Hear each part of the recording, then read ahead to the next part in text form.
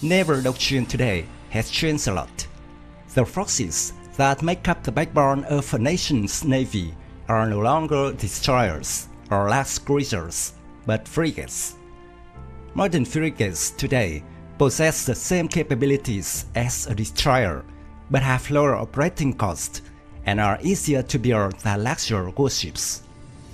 Spain is developing with the orientation of a sea country due to its geographical location, so they attach great importance to maritime security. Historically, Spain has had the world's #1 naval force for several centuries.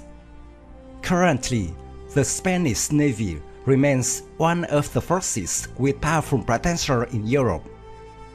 In the current Spanish Navy, the Álvaro de Bazán-class frigate is considered the most modern warships. Different from other modern European warships like Sejong or F101.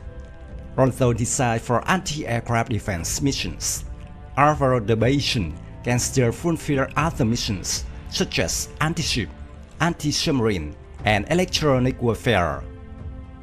The Spanish warships are equipped with the American Aegis combat system that allows Álvaro de Bazán to track targets hundreds of kilometers away. Apart from anti-aircraft, this warship class can also intercept cruise and ballistic missiles.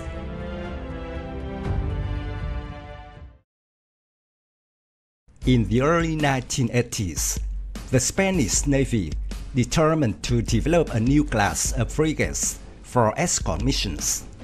By 1983, the country had participated in the NFR-90 Future Frigate Initiative. Accordingly, 8 key members of NATO will jointly develop a new type of warship.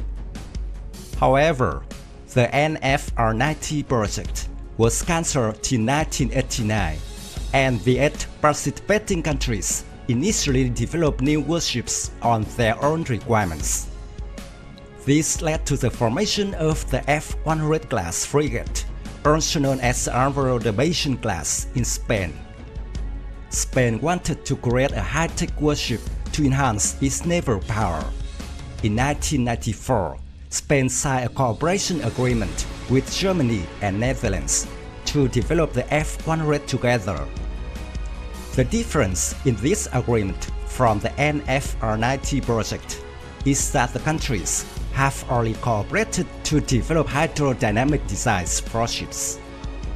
Álvaro de Bazán is the first frigate of the class, and also the lead ship. Her name was after a Spanish admiral who was never defeated in the 15th century. The ship was launched in 2000, officially put into service in 2002.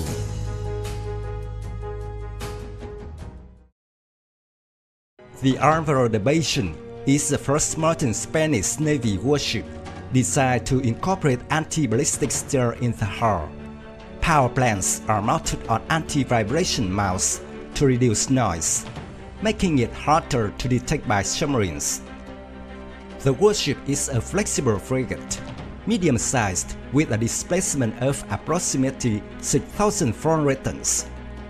The length and the beam are 146.7 meters and 18.6 meters, respectively.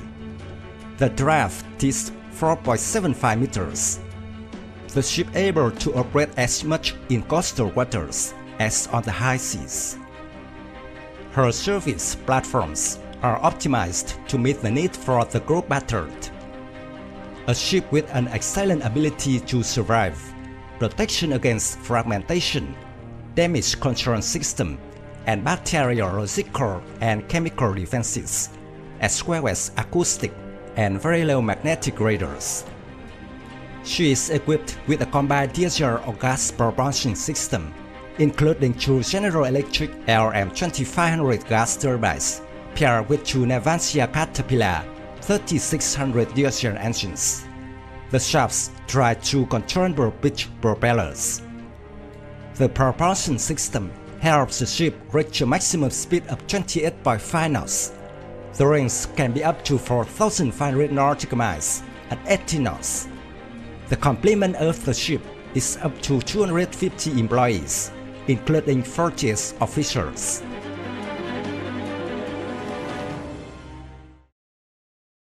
The Álvaro de Bazán was designed specifically for air defense, protect the expeditionary forces, anti-submarine warfare, long-range anti-aircraft defense, and missile interception.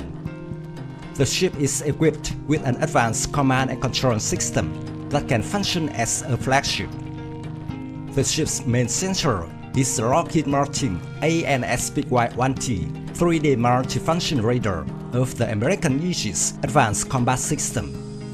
The Spanish Navy is among the few forces in the world outside of the United States equipped with this advanced radar. Japan's Kongo class, Korea's Sejong the Great class, and Norwegian Fridtjof Nansen class also use the Aegis system. Aegis is an integrated combat system designed to deal with a variety of different threats at sea, such as fixed-wing aircraft, unmanned aircraft, missiles, high-tech guided weapons, surface warships, and submarines. SPY-1T radar can detect hundreds of targets at a distance of 300 kilometers. The data is then transmitted to the Aegis computer system to classify, evaluate, and activate appropriate weapons to destroy the target.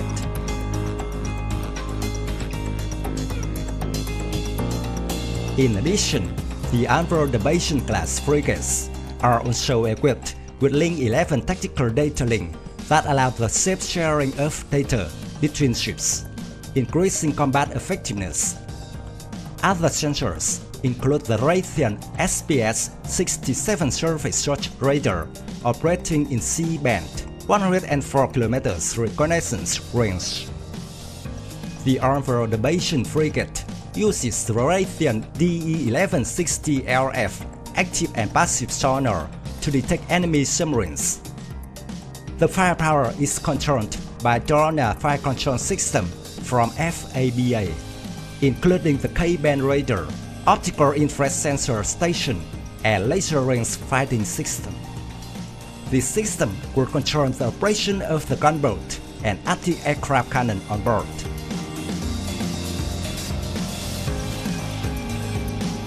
The armament on board consists of 40 US-made Mark 41 vertical launch systems.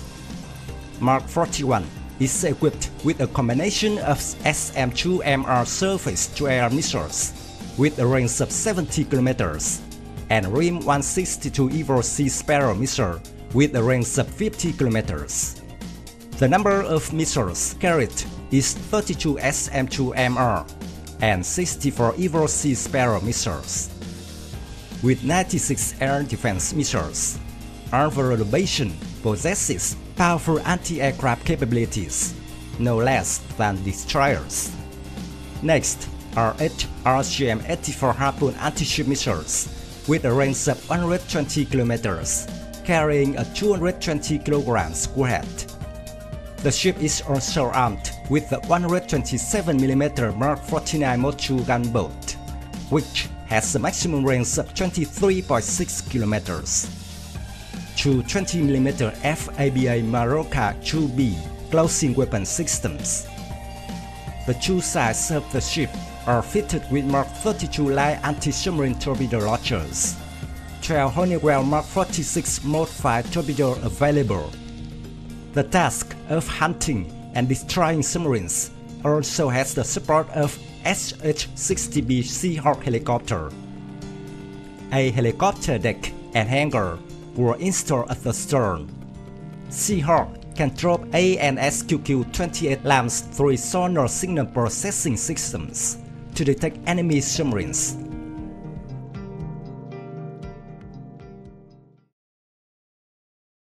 In late 2005, Álvaro de Bazán was deployed as part of the USS Theodore Roosevelt aircraft carrier battle group in the Persian Gulf. This was the first deployment of a Spanish warship as part of an American naval battle group. In early March 2007, Álvaro de Bazán became the first Spanish warship to visit Australia in 150 years. The deployment included several purposes and was performed to support Navantia's bid to design the Hobart-class destroyer for the Royal Australian Navy.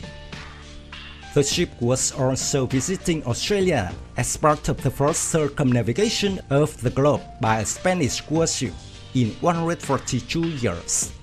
Military experts said that, with the powerful weapon system, the Álvaro de Bazán and her sisters could be classified as a destroyer.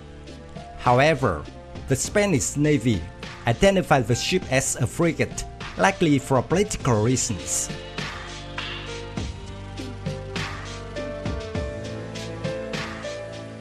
My video of Álvaro de Bazán F101 ends here. Thank you for watching.